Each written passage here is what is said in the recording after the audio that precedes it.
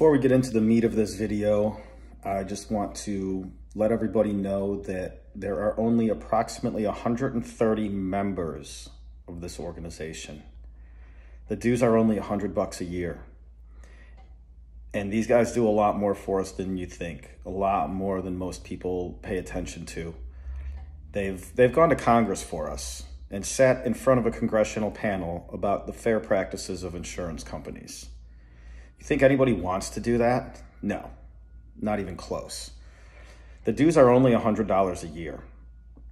So become a member. And when you become a member, click that box for automatic renewal.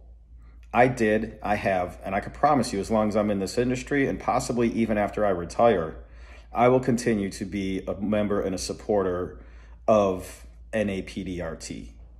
And all of you should too. Hey everyone, it's been a while since we've done one of these, and it's about time I get back on track with them. So here is today's edition of my PDR Wall of Fame. Today, we're going to honor the organization that does a lot of good for us behind the scenes. National Alliance of PDR Technicians. We all know what they do. We all know who they are. Maybe not as much detail as we should. But I am going to thank the members. This is officially listed off their website too, so if it's not accurate, I apologize. The officers, Mike Wall, Tommy Clayton, Tori Jenkins, and Doug Brown. You guys deserve way more recognition, credit, and thanks that you get for running this organization. Now down to the directors.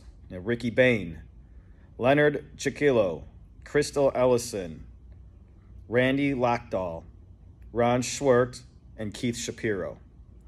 We'd like to thank you guys for serving on the board as well. I know Trey Scott has recently joined the board with NAPDRT, and we want to thank him too for everything that he has done, and especially for the positive life movement that he's trying to bring into the PDR industry for all the rest of us. So today, I would like to honor the National Alliance of PDR Technicians by hanging this shirt on my PDR Wall of Fame.